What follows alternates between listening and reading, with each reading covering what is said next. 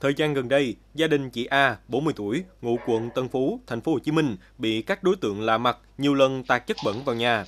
Cụ thể, vào khoảng 23 giờ ngày 9 tháng 1, hai thanh niên đi xe máy chở nhau đến trước căn nhà 3 tầng của chị A nằm trên đường Nguyễn Thế Truyện, quận Tân Phú, thành phố Hồ Chí Minh. Lúc này, thanh niên ngồi sau bước xuống xe, cầm theo một ca sơn tạt thẳng vào cổng và bên trong phần sân của ngôi nhà.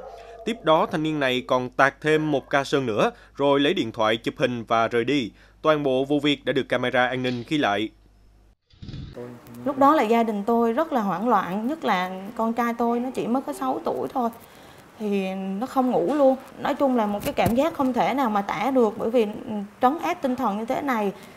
Tôi không thể nào tôi ngủ được thức cho tới sáng. Tôi chỉ mong chờ tới sáng thôi để mà công an vào cuộc để xử lý cái việc này triệt để giúp cho gia đình tôi.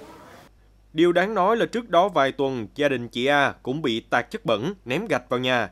Hiện vụ việc đã được công an phường Tân Sơn Nhì lập hồ sơ, chuyển cơ quan cảnh sát điều tra công an quận Tân Phú để điều tra làm rõ.